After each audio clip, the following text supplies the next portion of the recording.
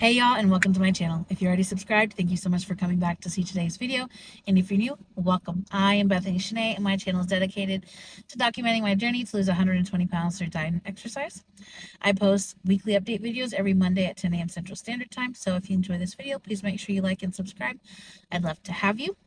This is our midweek update for, week 4 of the 6 weeks of summer slim down challenge. Last week, we only had half a pound of weight loss. That's not bad. It's not a gain.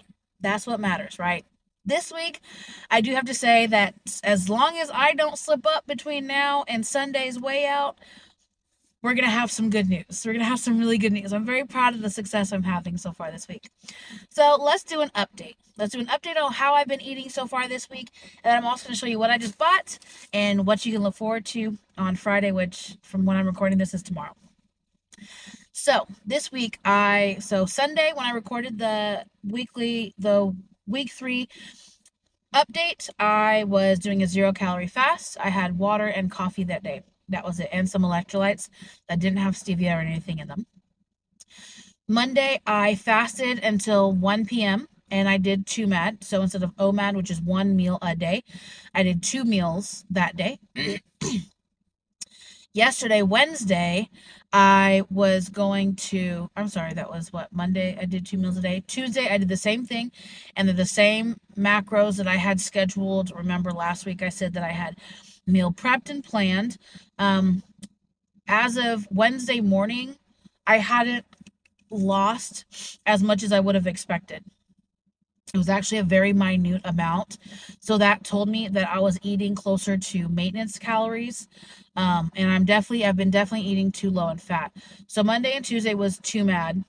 Yesterday, I did OMAD, actually.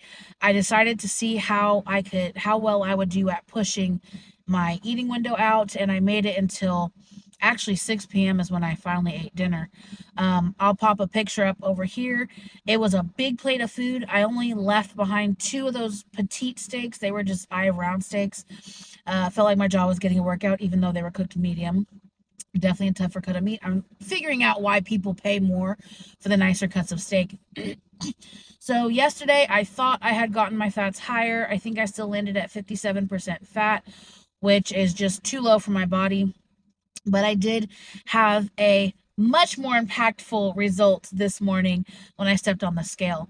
Yesterday when I did OMAD, I did not eat the amount of calories that I had scheduled, which I was eating Monday and Tuesday. I think I ate about 1,950 because I'm not doing a calorie restrictive diet. I'm doing carnivore.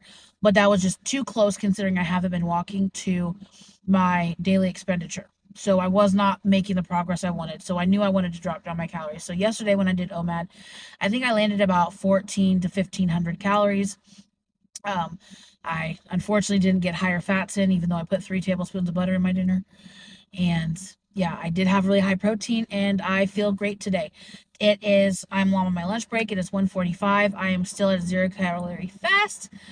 How I'm getting my way to doing OMAD is I drink ice water. I find that if it's ice water and I start to get hungry, I just chug the ice water, and there's something about the sensation that I physically feel when the ice water hits my stomach that makes me not feel so hungry anymore. And I drink pitch black coffee. Ain't nothing in there, no keto or carnivore sugar, sweeteners, nothing. So today I'm also doing OMAD. So that's where I'm at so far. I have not exercised at all. I am definitely seeing changes in my body. This is a really random thing. But I feel like on my weekly updates so far, I've been really personal. So let's get really personal. When I had lost the 120 or so pounds back in 2013, I noticed something that I never thought of. When I sit on the toilet, my thighs didn't smush together as much, and my stomach wasn't in the way. So I could look down between my thighs and see, because the toilet bowl comes forward. I don't sit on the edge of the toilet. I sit fully on the seat. So I realized I could look down and see between my thighs into the toilet. Well, yesterday, I was like, let me see if I could, because I feel like my stomach's getting smaller, right? Because I can tell, if I lay my arms on my thighs and put my hands in front of my stomach, how far out my arms have to go. That's what I've been gauging. Yesterday, I was like, yeah, I'll just look. And I looked down. If I suck in my stomach, I can see between my thighs into the bowl. TMI, I don't know if that's a weird thing to say, but that's just one of the random things that I notice when I'm losing weight, and that tells me that my body is shrinking. That means my thighs and my stomach have shrunk. So now that I'm done rambling, I do want to say something. Actually, I've been doing really lower fat than I thought because I'm doing the 90% lean ground beef. I think if I'm going to do OMAD or 2MAD, I need to do the 80-20 instead of the 90% lean. I think if you're going to do 3 meals a day, the 90% lean is better because you're going to have that extra meal that's easier to get the fat in. How I've been doing it, I'm just not able to get enough fat in 1 or 2 meals if I'm doing the 90% lean beef. So I'm going to do a higher fat beef moving forward. I've also noticed my ketones are reading lower. I haven't broke my carnivore at all. At all. Okay, I was reading at a 0.9 ketones as of Sunday when I was at 0 calorie fast. When I checked my ketones the same time of day, around the same time of day, after doing a 0 calorie fast for the day, I'm still reading at lower, which tells me I'm not eating enough fats. So I upped my fats for what I have planned for today, and I'll let you guys know in the weekly update how that felt.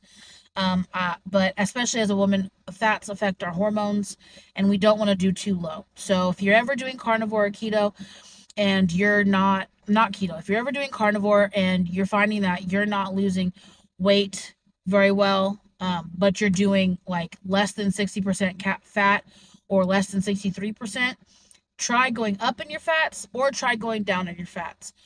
If you go down and you don't start losing more weight instantly, go up in your fats. I find that 63 to 65% fat is a really good sweet spot for me.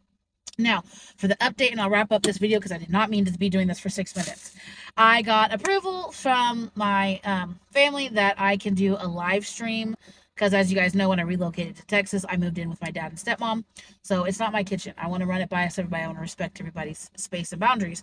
So since I cook dinner for my family who is on the standard American diet, every Friday, I thought I would do lives with you guys so I can show you how I cook meals for my family who eats carbs, but then also make it applicable for myself, whether I do keto or carnivore. This week, the Friday, I'll probably end up eating keto, but I will clarify for you the dinner I'm making. I could definitely eat just carnivore. I'm just going to end up having salad with mine, probably, if I feel like having keto. So I got 2 bag salads. I'm going to show you what I got in case you guys want to make it with me. So I got this salad because it has a creamy dressing. It's not a sweet dressing.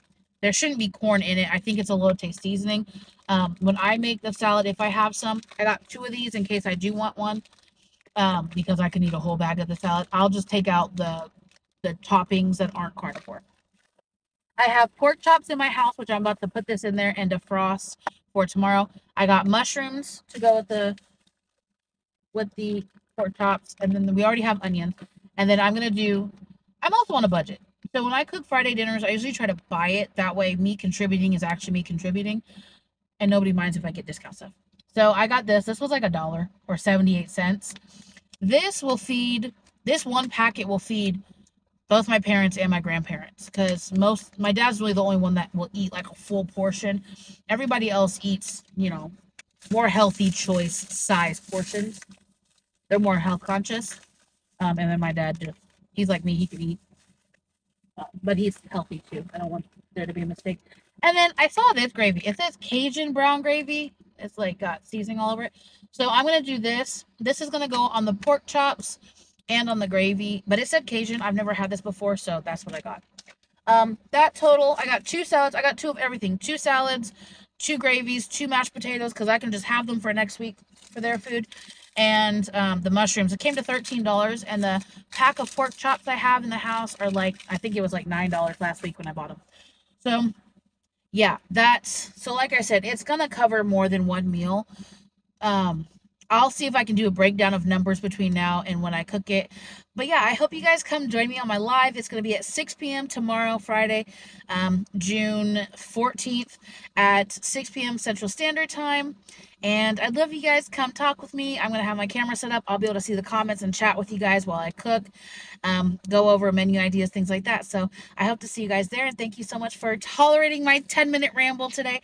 Thank you for coming to see today's video. Again, I am Bethany Shanae, and if you like this video, please make sure you like, comment, share, and subscribe. I'd love to have you and I'll see you on the next one. Bye.